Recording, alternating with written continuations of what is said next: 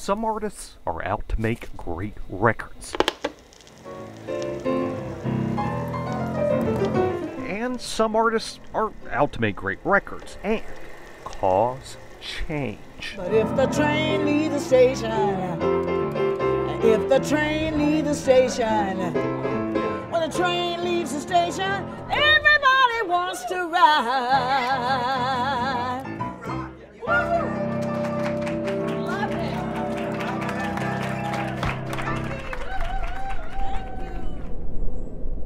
Meet Frankie Staten. The one chocolate cowgirl. I'm eastbound and down.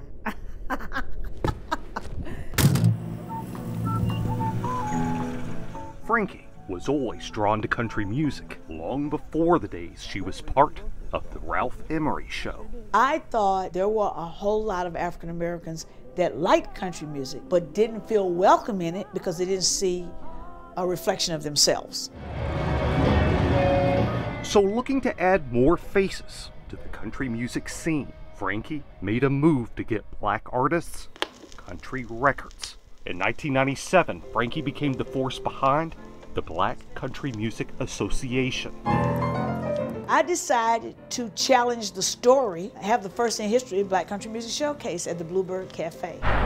Wonderful southern sun, where the earth does scream. So you can't fathom black hillbillies? Okay, I'll show you. And they were like, Southern sun. who are these people? Are they black? I'm like, yes.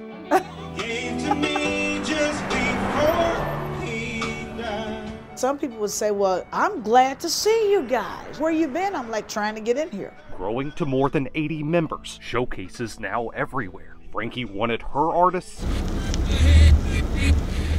on the radio, on records. There were representatives at my showcases. They felt that their market was not in the black community. It just was a closed industry. They didn't see where we could benefit them. They just didn't see it. Tell me, where are their movie star heroes? After years of work, the Black Country Music Association ended. Range. We went as far as we could go.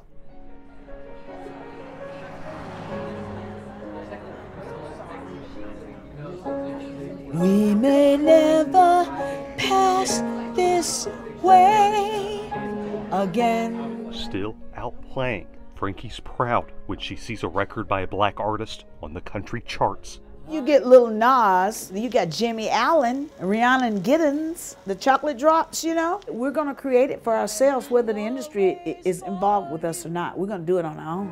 I pray you touch the fullness that all this life's made of. Though she wishes some things went differently, Frankie's not done with music. And you could put that on the record.